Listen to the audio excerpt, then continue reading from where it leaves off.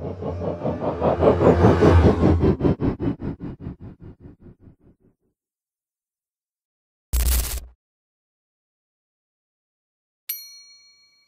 dear Touchdesigner developers. In this tutorial we are going to learn how to apply a set of textures to our instancing network in any pattern that we love using Texture 3D Top operator. Let's start with creating a basic setup.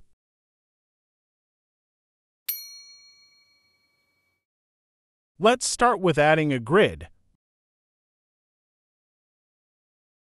We need to control our grid rows and columns, so can use a constant chop to create some control. Rename the first parameter to rows and add second parameter and name it calls. For the start, set the value 20 for both of them. Add a null, right-click on the null and find View in the menu.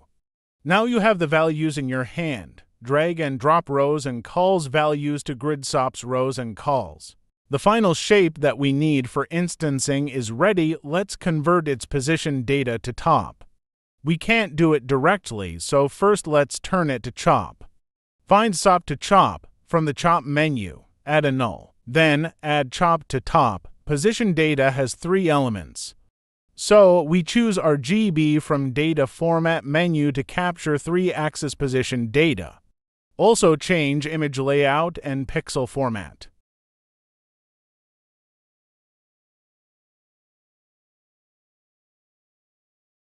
Now, our position data is ready. Let's create our instancing base. Add a rectangle SOP and a transform SOP. In transform SOP, head to uniform scale parameter. Drag and drop the row's value from the values that we set initially. Inverse it by adding 1 and slash.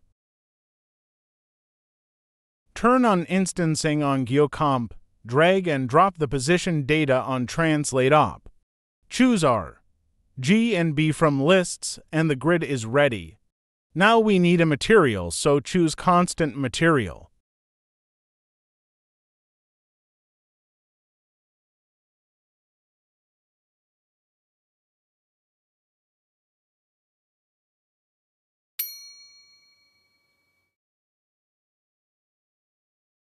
Let's make a simple black and white pattern using noise top.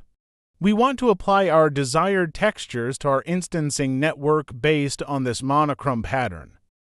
I recommend using FunctionStore's Toolkit that you can find on his GitHub. This toolkit makes your Touchdesigner life easier. To animate the noise, I'm using a simple command from the toolkit to get the ABS time.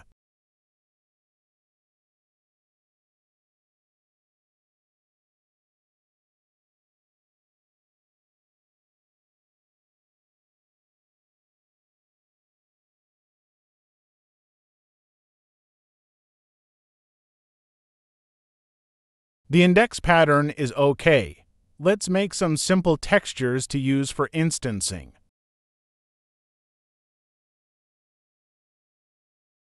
Let's add some simple shapes like rectangle and circle from top operator's menu.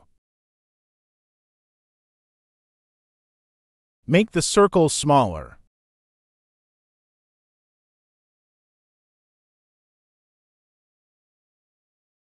Duplicate the rectangle top. Decrease the height to make a horizontal rectangle.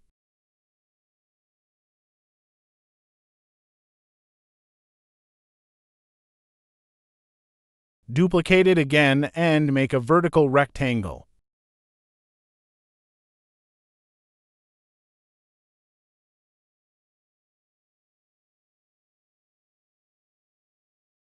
Let's add a constant top to make a solid color too.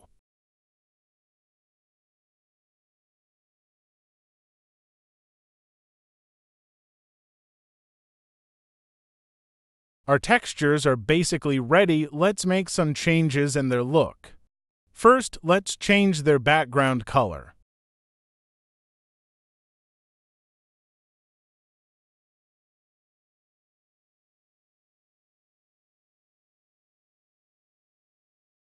Now, let's give each one of them a specific color.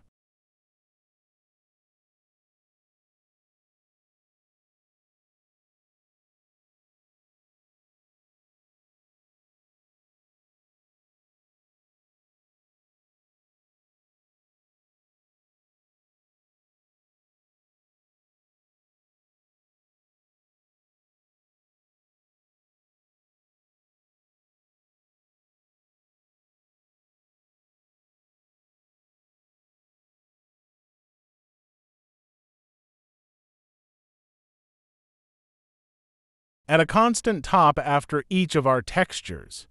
We want textures spay and background math and overall color. Not sure if it is a correct sentence in English.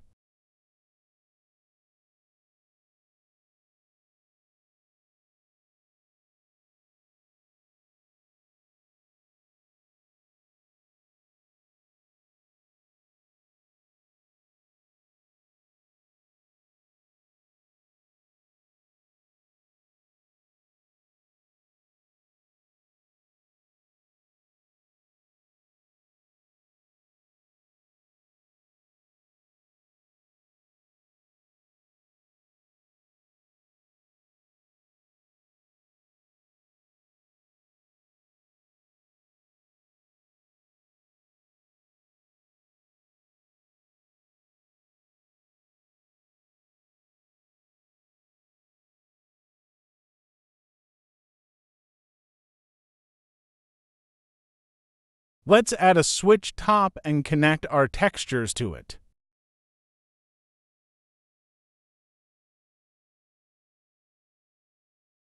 Add a null. Now let's add a texture 3D top. Change the type to 2D texture array and turn it off. In cache size, we need 2 right number of textures. You can find it easily by an expression that let you know how many inputs does the switch operator has.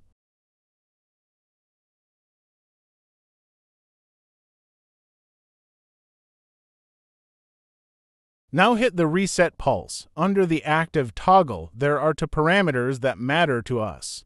Each time we hit replace pulse, it looks at the replace index and find the place that it should save the texture.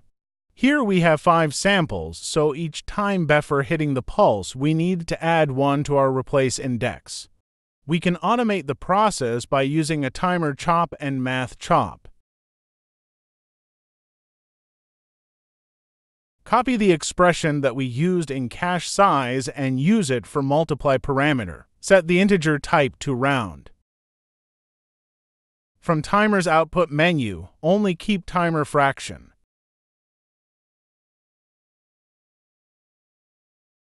Add a null.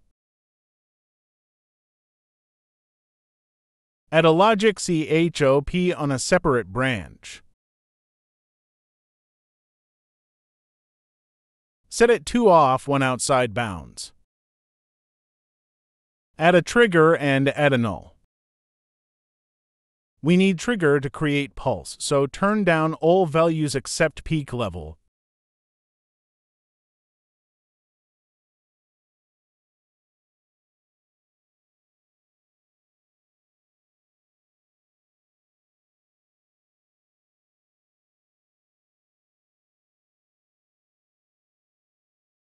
Rename null6 to count and null7 to trigger. Make trigger viewers active, go to texture 3D and drag and drop the trigger value on replace pulse and drag count value and drop it on replace index. Go to switch and drop the count value on the index.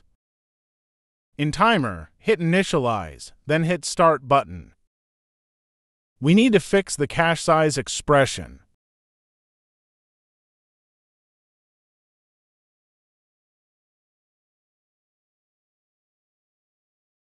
Let's drag and drop the initialize parameter on the texture 3D's reset pulse. Hit initialize and start button again. Automation is working.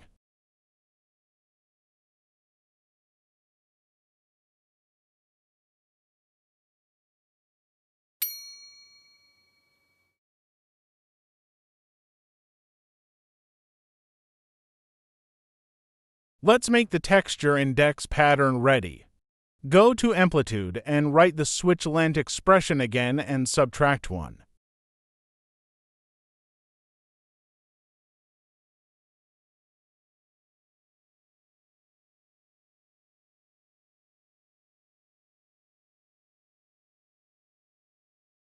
At a limit top ... in quantize menu, set quantized value to round.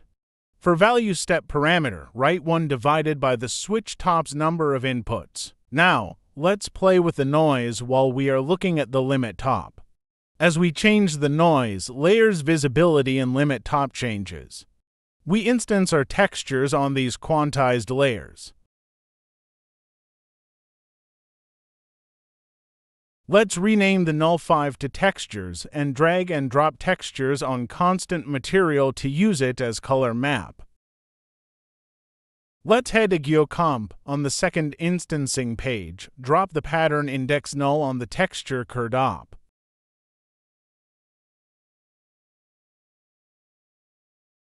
At a fit top after limit, write this expression to match the texture resolution with our position data in Chopto operator.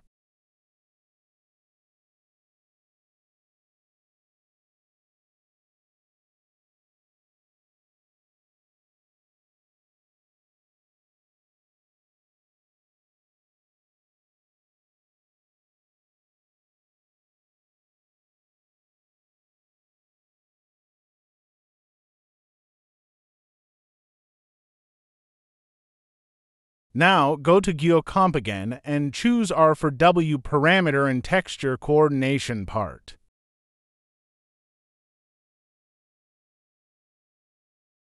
And things are happening. Let's create a render network to see the result better. Set the camera projection to orthographic.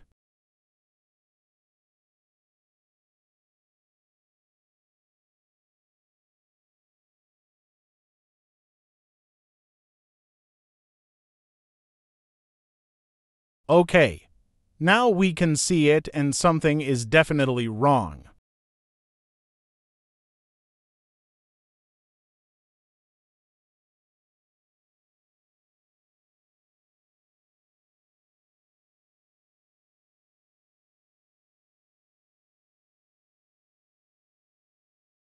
Let's find the problem.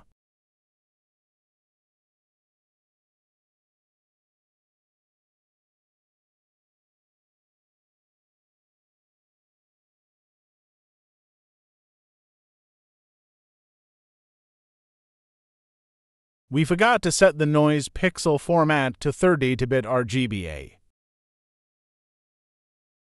And everything is working well now.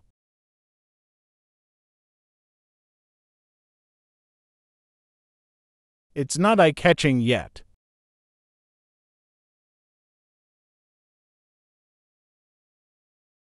Let's add a background to our render setup.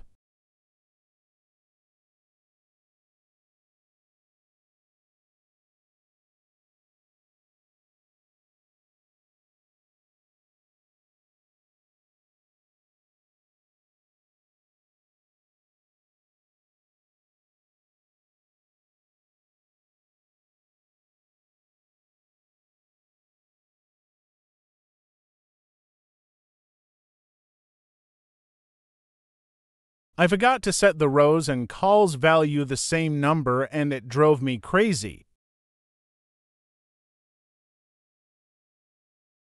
Let's make a better look by moving the camera a bit. And change the background color to a bit brighter color.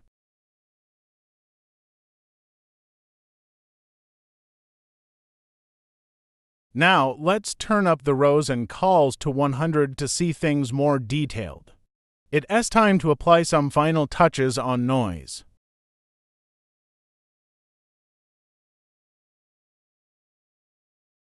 Turn down the exponent to a value less than 1. Well, our setup is ready. Feel free to play around. I also recommend watching Elekktronaut's time grid tutorial to see other application of texture 3D. I hope you enjoyed it. Bye bye till next tutorial.